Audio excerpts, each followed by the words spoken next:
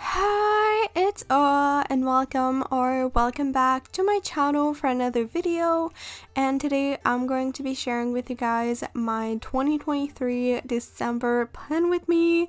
I cannot believe that it is the very last monthly setup of this year. It is mind-blowing to me that it's already December. Like, where did the time go, really? But that also means that it's going to be time to do a flip through of my entire journal. So if you want to see that, then definitely keep an eye out for this video. But for today, I am using a notebook from Sequest. I got it off of Amazon, and then for the rest of my supplies you can also find them in the description box down below, so definitely check it out if you want to see what I use and if you would like to get anything for yourself. And for my theme, I am going to be doing a Christmas present theme for December. I honestly was kind of out of ideas of themes for December. I've done a little bit of everything when it comes to holiday themes, but I got the idea of someone else while talking with them to do presents, because I haven't done that theme in my bullet journal yet. So that is what I'm going to be doing. First of all, I started with my cover page, and I started with just writing down December using the Tombow dual brush pens and kind of doing the calligraphy effect, but doing more like fake calligraphy where I just do the letters and then I thickened the downstrokes to make them thicker afterwards. It's a little hack if you don't really know how to do calligraphy but still want to have the same effect. And I also did a partial shadow using a fine liner just to make it pop a little bit more. And I also decided to have some fairy lights as part of my theme, kind of like as Christmas lights, but not Christmas colored, if that makes sense. Just having the lights hanging from the top of the page, so you will see that in a second. More than just stardust. Ignore this fact if you must, to do what your dreams are telling you to do. And I'll be out there looking for someone like you. For the doodles in this theme, I kept them pretty simple, just with simple boxes, and then I just did different kinds of wrapping paper on them. So some of them are dotted, some of them just have lines, or like the traditional ribbons style. So I just did a bunch of different present doodles just to have some variety. And then you can see here that I'm adding the fairy lights at the top. I had done previously back in, I think, September of maybe 2021, I'm not sure. I did a full light bulb or like fairy light theme, and I really enjoyed it. I will try and remember to put it in the cards if you want to go check that one out.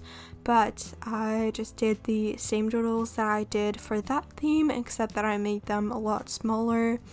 And then I got to coloring. For my color scheme, I decided to go with more muted colors. I did some brown, some green, some red, and some yellow, keeping it pretty simple but still having some Christmas colors with the green and the red. And also I wanted to have the brown kind of like as like craft paper for the wrappings. So yeah, that's basically it for my cover page. Then I just colored everything in.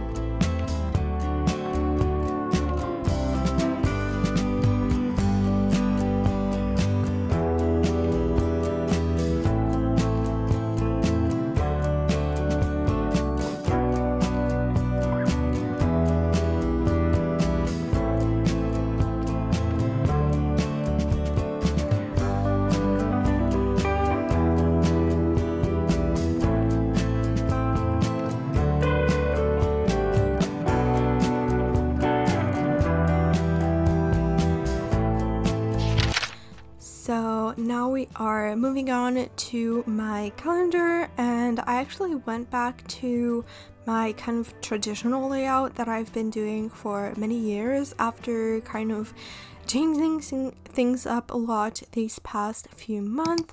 If you've seen any of my past plan with me's, I try to have one-page calendar layouts. I've tried monthly dashboards with a lot of different informations, but I am going back to my tried and true original, more like basic 2-page calendar. I have the first 4 days of the month on the left page and then the rest of them on the right, and I decided to keep a more like rounded shape for the calendar part, just to kind of like balance it out with all of the presents, which they all are like squared basically, so I wanted to have different shapes, and I used the green for the header where I will have the days of the week, and then I'm just adding some brown to then add in the days of the month, and that's the basic shape for what my page is going to be looking like. The rest of it is mostly going to be all decorations and just a couple more functional things. But now I'm just adding a title, and I just did the same thing that I did for the cover page to keep it kind of more cohesive and like have things match up between the different pages.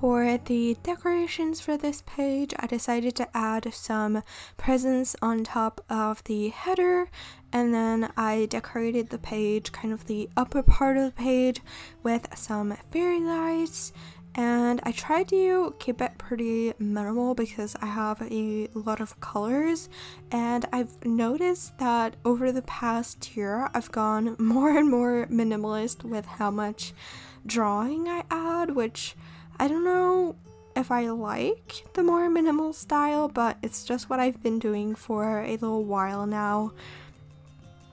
And I do in fact like the end result of it, so I'm not gonna complain, but I don't know, it's just an interesting thing to realize that my style has drastically changed from even a few months ago, I feel like. But I just started to color everything in. For the light bulb, I actually just went over the outline of the bottom of the light bulb with some yellow. I didn't fully color it in, and then for the attachment part with the cable, I just added some gray, and then I just drew in all of the presents. And also, I didn't mention it, but I also added on the right page a goal section and a school section if I have anything for schools that needs to be added.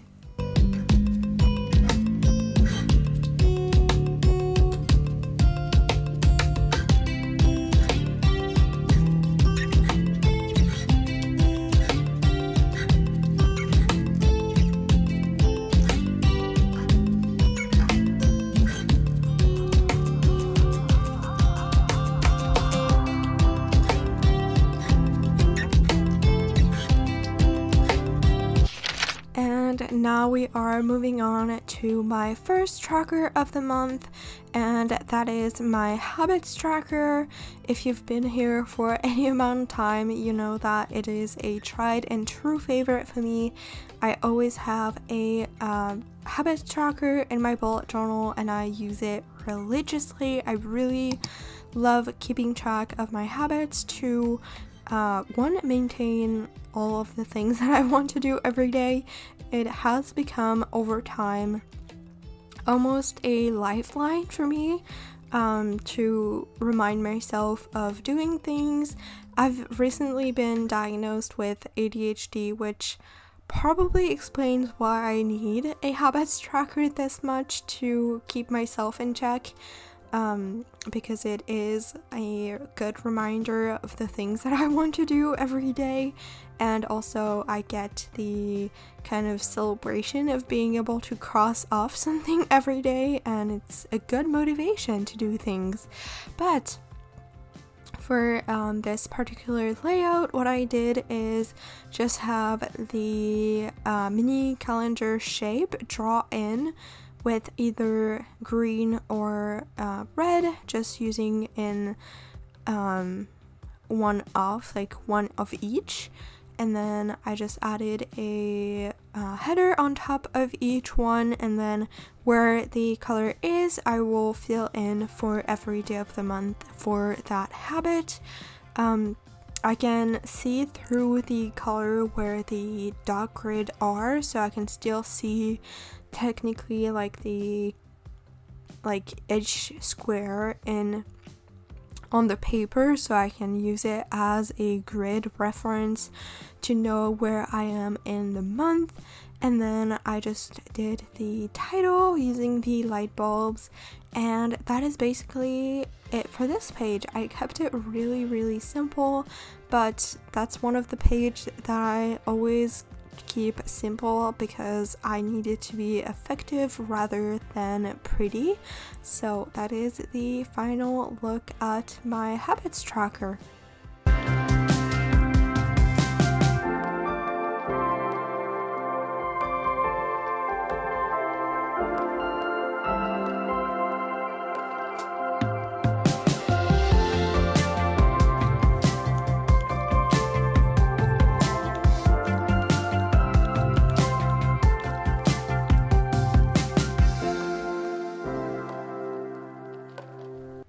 And now I'm moving on to my mood tracker, and I had a lot of fun with this one. I decided to go with individual presents for each day of the month, and then I will be able to color them in every day, and I feel like it's a really fun idea for a mood tracker, but also it is really easy to make and quite easy, and it did not take me that long, which is surprising, which normally when I do these types of mood tracker with a single doodle for each day, it takes me ages to make. But because it is just basically rectangles and squares over and over again, it was really quick to make. I think it took me probably less than 10 minutes to make, so I think that's a new record for me for making a mood tracker like this, and I feel like it's gonna be also very fun to fill in. And then the way I use it, I basically just have one for each day, and then I will choose a color for each mood. Usually I go for kind of like smiley faces from good to bad, and I just decide what smiley face I feel like today rather than pinpointing specific emotions like I've seen being done, because I'm really bad at telling what emotions I feel specifically rather than like a mix of emotion usually. So it's a system that works a lot better for me. And if you want to see how I use my spreads or just more content for my bullet journal, then don't forget to follow me on my other socials. They are in the description box down below, and you can see more updates on there.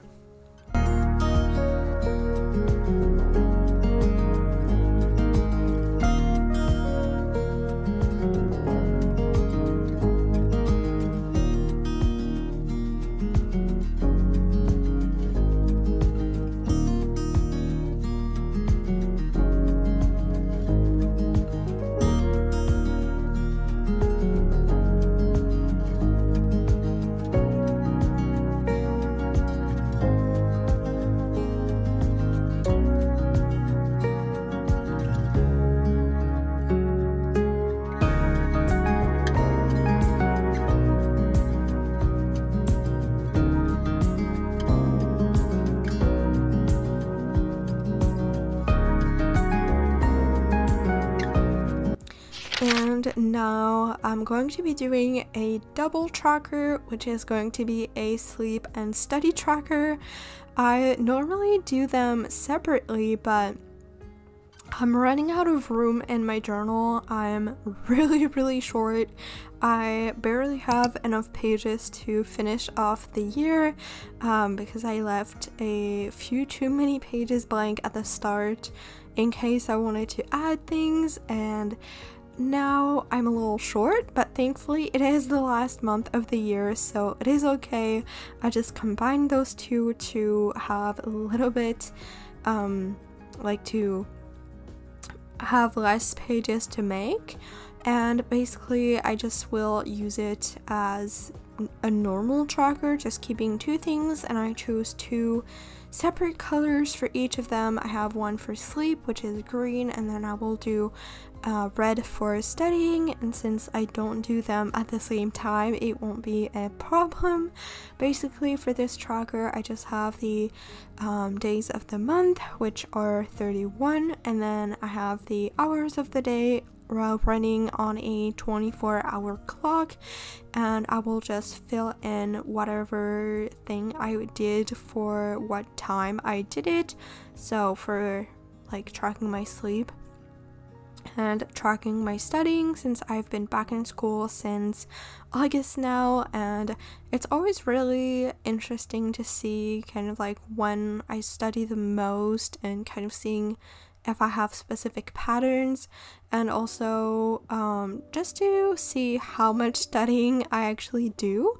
And for the actual spread, I just added some lights at the top on top of the title, and then some presents at the end. It was very cramped, but I did manage to add a couple of things in, and that is all for this spread.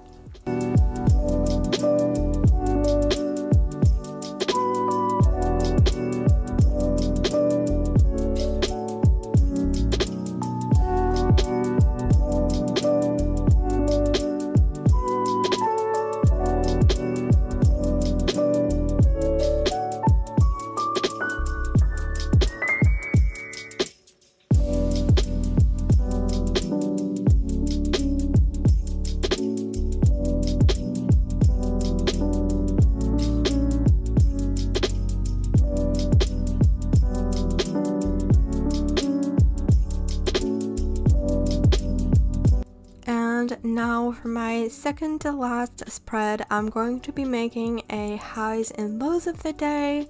If you've never heard of this type of spread, it's basically a journaling spread, a little bit like there's gratitude logs or one line a day.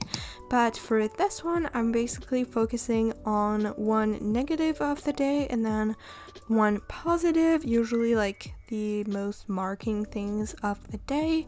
And I feel like it's really helpful to have both one next to each other, sometimes just as a reflective things, and also to not forget that like negativity, like things happen that aren't good, and it's not healthy to just ignore them or pretend they don't exist. And also just like always thinking of the positive is good, but also I feel like we can tend to just go into like toxic positivity, so it's kind of like helping balance things out, and it's just a good way sometimes to just vent about things that didn't go right about my day.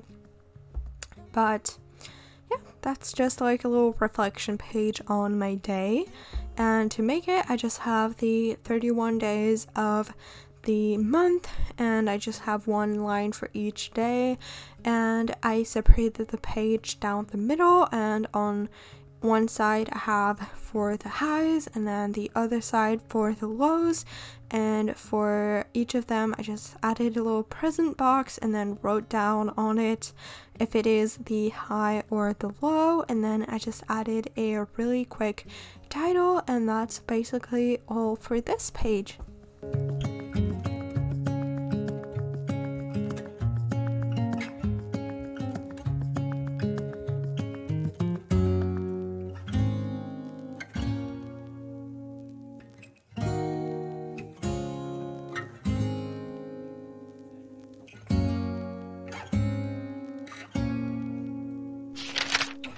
for my very last spread of this setup, I decided to go with a page that I would have done anyways, but normally I wouldn't obviously like mostly share it, but I thought why not sharing it. And it is a Vlogmas planner. For anyone who doesn't know what Vlogmas is, basically it is the Christmas tradition of doing one vlog a day every day of December until Christmas, and I tried to do it the last 2 years on my channel.